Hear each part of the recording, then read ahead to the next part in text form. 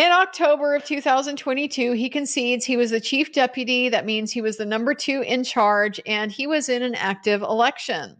He had survived his primary in May. He was working on the case as part of the unified command at the time that he decided to run for sheriff. He was going to make about $50,000 more if he was elected. Mr. Rozzi asked him, "Did you ever once think about the impact that making an arrest would have to improve your chances of winning the election?" Mr. McLeland objects to this. He is outraged. Is counsel suggesting that he would make an arrest to help an election? It's cross-examination for bias. Yeah, you get to ask that. Are you suggesting? No, it's we're asking. Did it ever cross your mind? Such a legitimate question. Absolutely legitimate. Ever once crossed your mind, might help me out getting elected if I'm able to arrest the murderer of these young girls for this crime that has traumatized our community. Mr. Sheriff Liggett, it was only ever about 2 little girls that had been brutally murdered. So Mr. Rozzi asks it again. Ever once just cross your mind? Now the objection is it's been asked and answered. Mr. Rozzi, rightfully, in my opinion, points out he didn't answer the question. He didn't answer it. He answered some other question that he wished I had asked, but he didn't answer the question I actually did. Because the answer that I actually did is a yes or no question. Did it ever once cross your mind? Judge says, yeah, he did. It's sustained. Well, I have to infer from that then that his answer is no. No, never a single time crossed his mind that that would be such a heroic thing for him to do for this community. Tony, if elected, will the double homicide investigation change?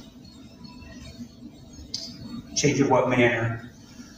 Any manner. I mean, break up, move, whatever. There are people that work this, as I said before, that is a top priority case for not just me, it's for the entire Sheriff's Department, it's for the Indiana State Police, it's mostly for the families, the Williams family, the German family.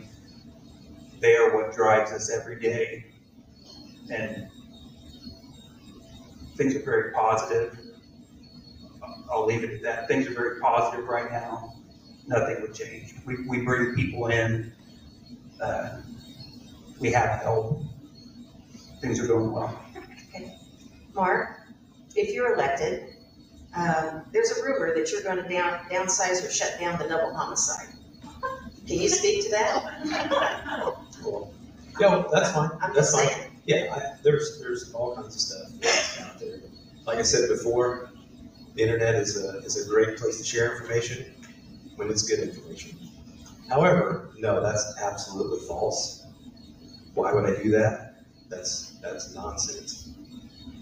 It will ramp up. I will tell you that.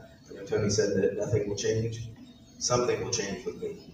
I'm not going to get into it right now because I'm just not going to be the one to give false hope or anything like that to Miss Patty, who's here, that I see.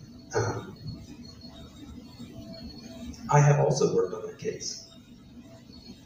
And from the very beginning, I wanted to be involved the day of. I didn't get there until day 4. Had a team that was ready to go. Was told to contact another agency to get the go-ahead. We finally did. When elected, I pledged to do everything that I can to make that better. Not that anything's wrong. I won't say that. I won't bash anyone because that's not me. Everyone knows me, and I'm not that person. But what I will say is it will ramp up. Okay, thank you.